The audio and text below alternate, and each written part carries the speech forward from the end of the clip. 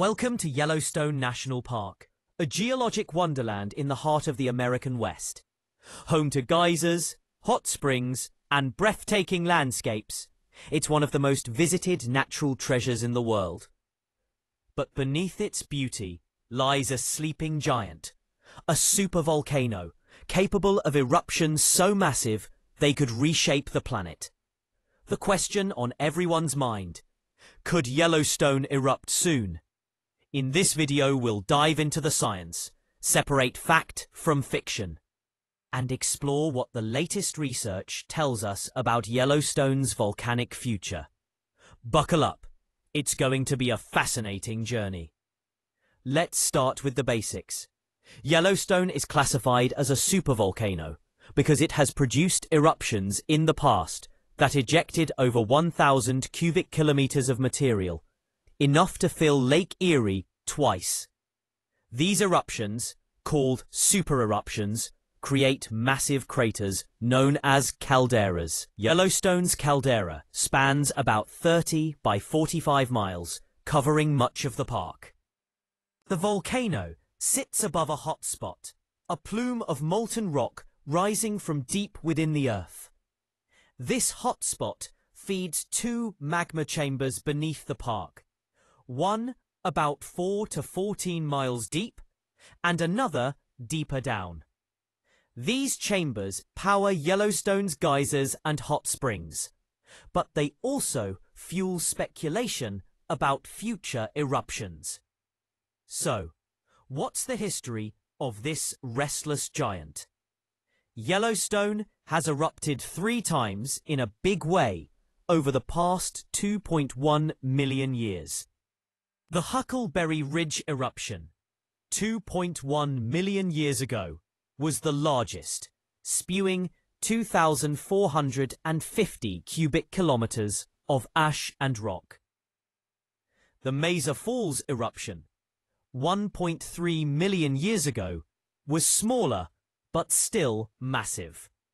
The most recent super eruption, the Lava Creek eruption, happened about 631,000 years ago, forming the current Yellowstone caldera.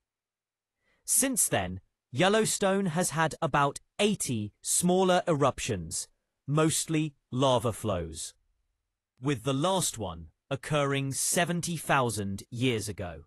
That's a long time ago, but it's worth noting that these smaller eruptions are far more common than super eruptions. In fact, the US Geological Survey says most of Yellowstone's past eruptions were not cataclysmic. So is Yellowstone overdue for another big one? Let's find out. You've probably heard claims that Yellowstone is overdue for an eruption. But here's the truth. Volcanoes don't follow schedules.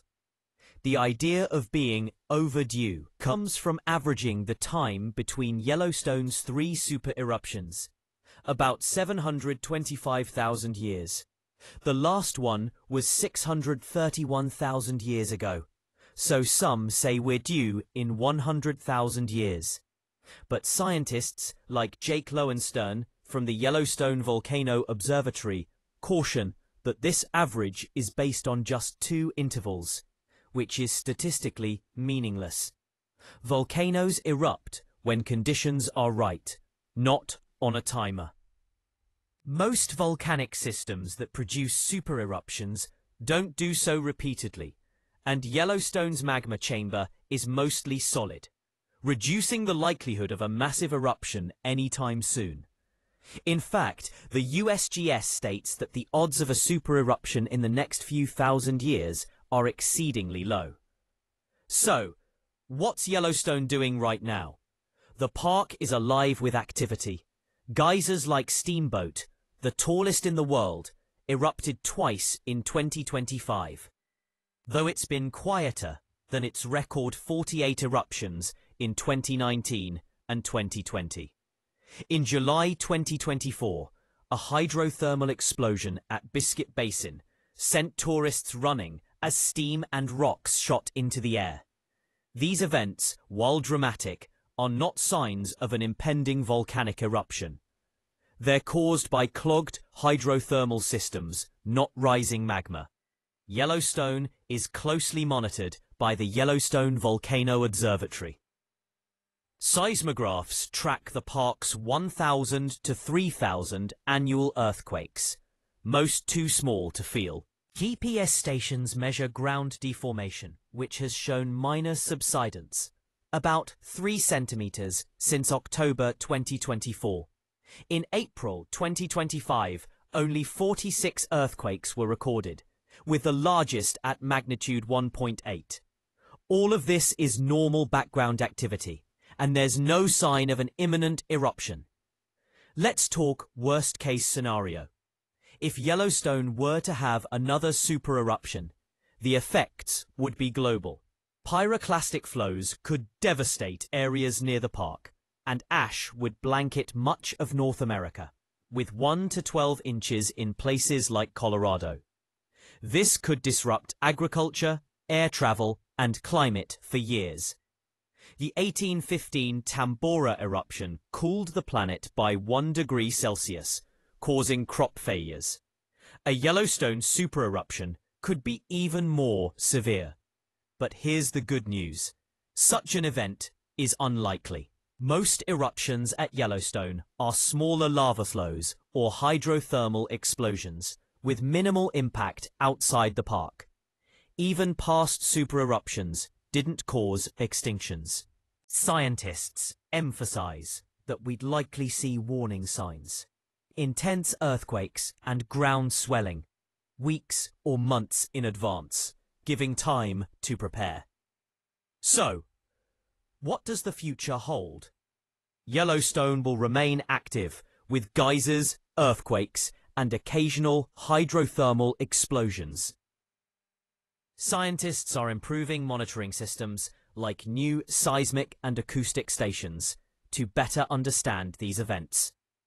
While a super eruption is possible, it's not something to lose sleep over.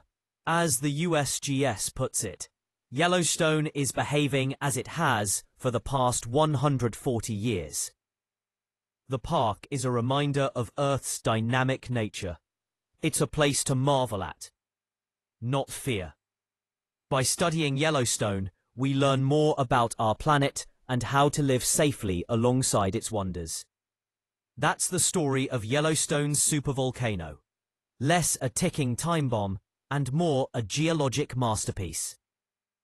Want to learn more about Earth's wonders? Subscribe to our channel for more science videos and check out the links below for resources from the USGS and Yellowstone National Park. If you're planning a visit, stick to the boardwalks and stay safe. Thanks for watching, and we'll see you in the next adventure.